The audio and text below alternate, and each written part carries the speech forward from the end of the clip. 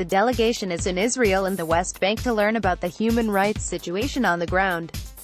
3 of the 4 deported already received their visas, but were taken back. An NLL plane is seen through a barbed wire fence at Tel Aviv's Ben Gurion Airport. Moshe Shai, Flash 90, 4 members of an American human rights delegation to Israel and the West Bank, were detained at Ben Gurion Airport, denied entry, and deported by Israeli authorities on Sunday. The rest of the delegation was allowed through. 2 of the 4 deported are Vincent Warren, Executive Director of the Center for Constitutional Rights, CCR, and Catherine Frank, Chair of CCR's board and Sulzbacher Professor of Law, Gender, and Sexuality Studies at Columbia University.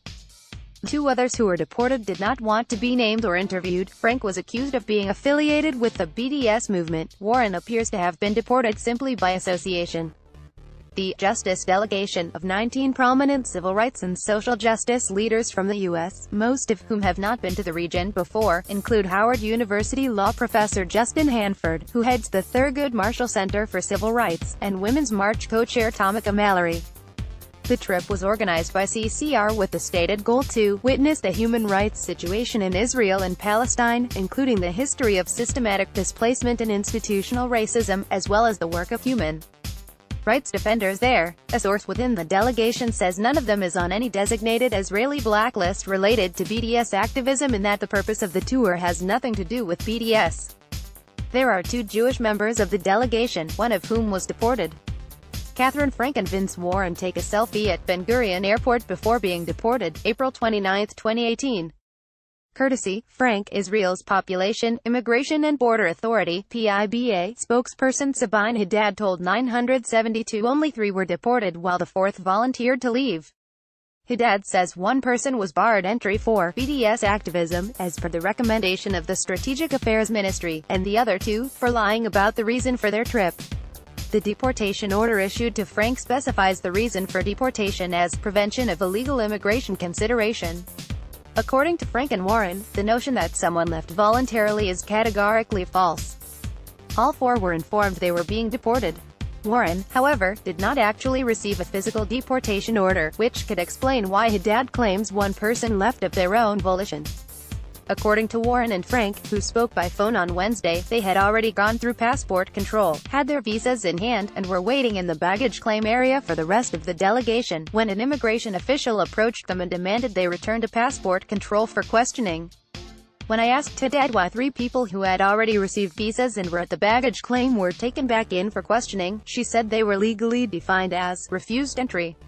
As long as they are still within the boundaries of the closed terminal, they have not entered Israel, she said. Haddad insinuated that getting a visa issued at passport control does not constitute entry into Israel, but stepping outside the terminal does. I am not aware of other cases in which people who were already issued a visa had then been detained and deported.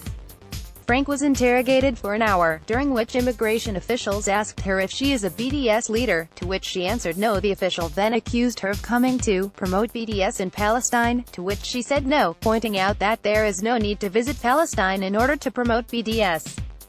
He also accused her of working for Jewish Voice for Peace, an organization that openly promotes BDS and is on Israel's blacklist, but she said no. While Frank did serve on JVP's Academic Advisory Council and is a signatory of the U.S. campaign for the academic and cultural boycott of Israel, she is employed by Columbia University. The order Catherine Frank received at Ben Gurion Airport, denying her entry into Israel. Frank said at one point the interrogation became aggressive, and the official started yelling at her, accusing her of lying about the purpose of her trip. He then proceeded to show her what he claimed was proof of her ties to BDS. He showed her that her name appears on the websites of what she is fairly certain were Canary Mission and AMCHA, both ultra-right American watchdog groups that publish names and information of individuals deemed anti-Israel, with the explicit goal of damaging their reputations and careers. They have no legal or security credentials or official ties to the Israeli government, as far as I know. They often accuse people of being anti-Israel or anti-Semites because of their opposition to Israeli policies and support for Palestinian rights, among them the right to boycott. The government is essentially outsourcing their security to right-wing trolling websites, Frank said.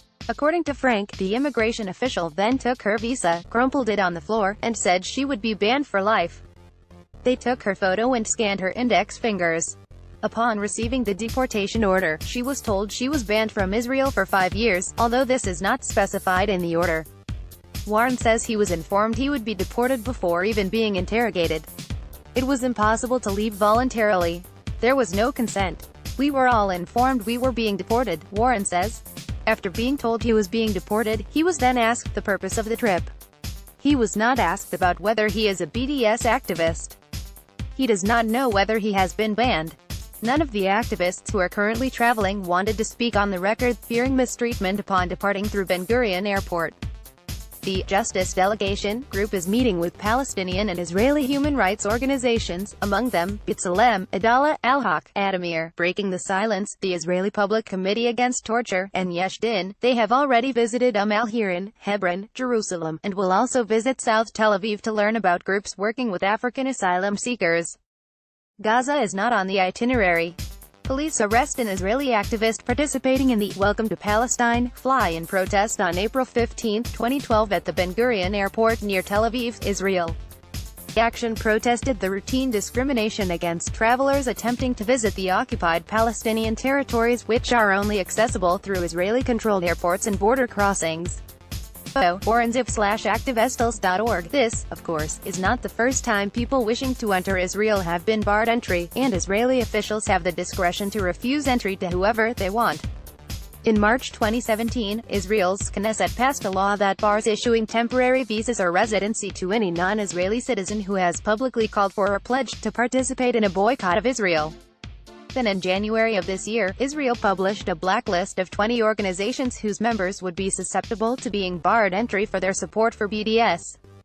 Last November, Raed Jarar, Middle East and North Africa Advocacy Director for the human rights organization Amnesty International USA, not on that list, was barred entry to Israel because of an amnesty campaign calling on governments to ban settlement products.